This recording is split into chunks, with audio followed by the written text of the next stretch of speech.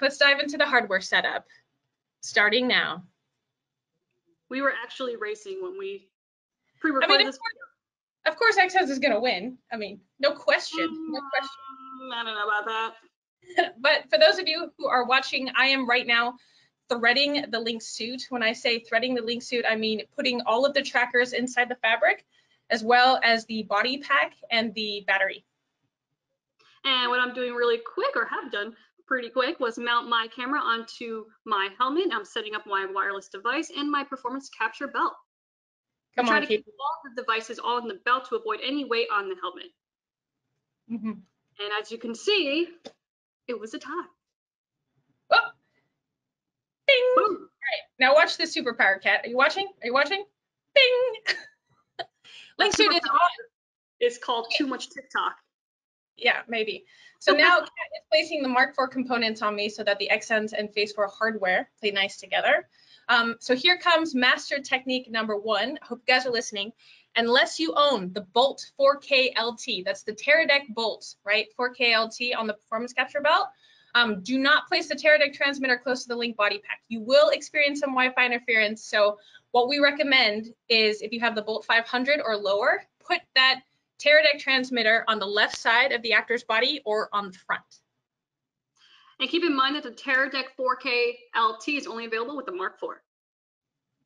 So what's happening right now is I'm doing a quick overview of how to frame a actor. Framing is, of course, very important no matter what the pipeline you decide to go with. As you can see here, Cage is looking just a little diagonal. I usually like to look at the chin as one of the first things, and I just want to kind of center that out first.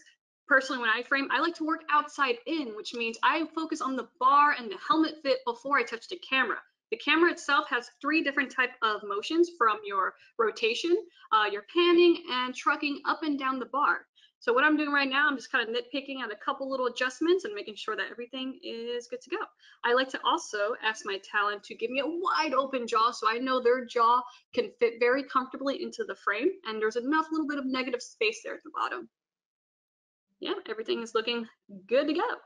Well done, Kat. Okay, so here's me putting on the Xsens Gloves by Manus. Earlier in 2021, Xsens and Manus took their partnership to the next level. So now we bundle our Link or Windows system with a pair of gloves if you need them. So in the screen recording happening now, I am running Manus Core software. Manus Core, not Apollo, right? So I'm running the Manus Core software.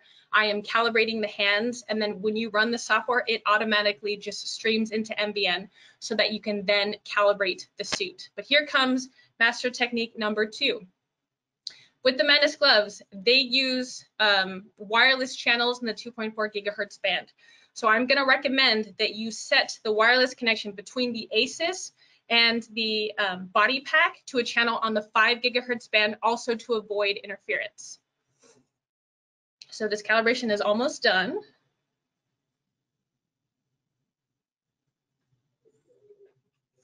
What's really nice about this calibration is it's just 3 poses, right? 3 poses for both hands. Hands are looking good. Now I can switch over to MVN. Great, so now that the gloves are calibrated and streaming into MVN, I can calibrate the Link suit.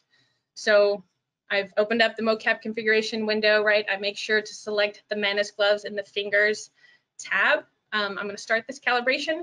Notice that when I'm calibrating, I'm already wearing the Mark IV head cam and the Manus gloves. That's super important because I put the head tracker on top of the helmet itself, and then I put the hands trackers in the brackets that come with the Manus gloves. You want to make sure that the hands and the helmet are on before you calibrate the Link suit, right? And I see a little cat peeking at the top. Cat, you did not tell me you edited that into the video. Oh gosh. All right, so calibration is processing now. I am patiently holding the neutral pose. I can now press apply to set my origin, and I'm going to start walking around my environment so I can warm up those filters before I start streaming data into Unreal Engine.